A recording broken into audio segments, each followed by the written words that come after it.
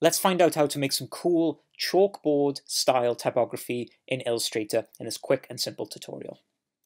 I have a blank document here. I'm going to start with my type tool. Let's go over to the left hand side and select type. I'm going to click anywhere on the canvas and I'm going to select a font with a little bit of weight and a bit of power. I'm going to use Montserrat Bold and just type out my text. This uses the selection tool then to make this a lot bigger. I'm going to click and drag out until I'm happy with it. And then what I'm going to do is hold Alt and then click and drag out another copy. Let's select this top one, come down to my fill and stroke. So this one I'm going to have no fill and the stroke on. And then this one here I'm going to keep with fill and no stroke. So now let's apply the chalkboard style effect to both of these layers and then I'm going to combine them together. Once I've selected it, go to Effect and under Illustrator's Effects, go to Stylize and Scribble. So under the Scribble options then, this is down to you and how much you want to play around with it. For my body, I want that to be a little looser and kind of more of like a filled in chalk effect. And then for the outline then, we're going to do something a bit more tighter and a bit more rigid. So feel free to play around with this as such and have the preview on. You can create an effect with more space in, with less space in. You can play around with the variations, whatever you want. Once you're happy with it, then click OK. So we've got the body then of the chalk typography. I'm then going to come to my outline. Let's up the stroke on this slightly so we can see it.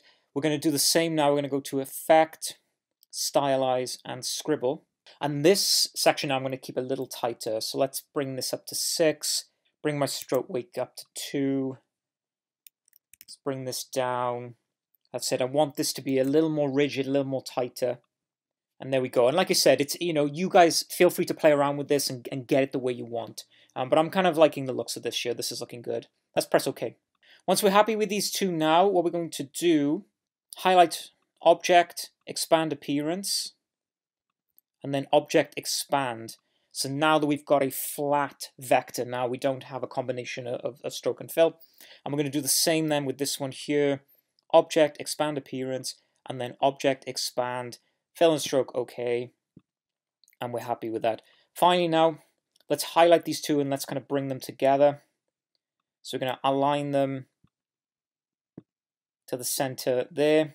So once I'm happy with how those two letters are kind of aligned together, I'm just going to pull this off here. We've got two groups here, so what I'm going to do is ungroup them. So highlight this one, right-click, ungroup, and then select this one, ungroup. I'm going to drag these back then using the smart guides together. And the nice thing is now these are ungrouped. So what I'm going to do is I'm going to group the individual letters together because you can see now these are separate. So highlight each letter, group together. I'm going to do this for all the letters. If you want a shortcut here, Control or Command G to group together. So let's do this with all the letters. So now that these individual letters can be moved around, what I can do is just kind of offset them slightly. Let's turn off my smart guide so I've got a bit more freedom here. And I'm just going to make them a little kind of skew-if and a little off so that it looks like they've been free-handed. Maybe kind of even twist them slightly. Just for a little bit of authenticity. Happy with this here. Let's highlight all these. Let's group them together. Let's align this then to the artboard.